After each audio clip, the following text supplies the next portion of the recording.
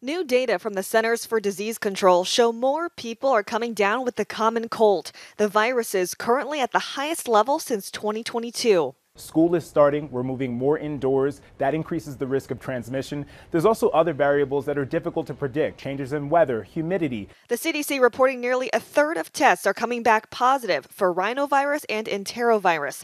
Rhinovirus is the most frequent cause of the common cold, and enterovirus is a type of respiratory infection. There's also viral competition, where last season we saw certain viruses rise. That means that we'll see other viruses decrease, and that leaves the community with an immunity debt. That means that many of us had not seen these viruses in quite some time, and that increases our risk of susceptibility. While there's no vaccines for the common cold, there are ways to reduce your risk of catching or spreading it. Healthcare professionals say have good hygiene, like washing your hands, covering your mouth when you cough or sneeze, opening windows for cleaner air, and staying at home from work or school if you're sick.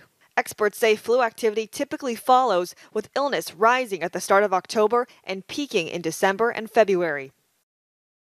And when it comes to the flu, healthcare professionals say the flu shot is the best defense against not only the flu, but also severe complications from it. It's recommended annually to everyone over the age of 6 months.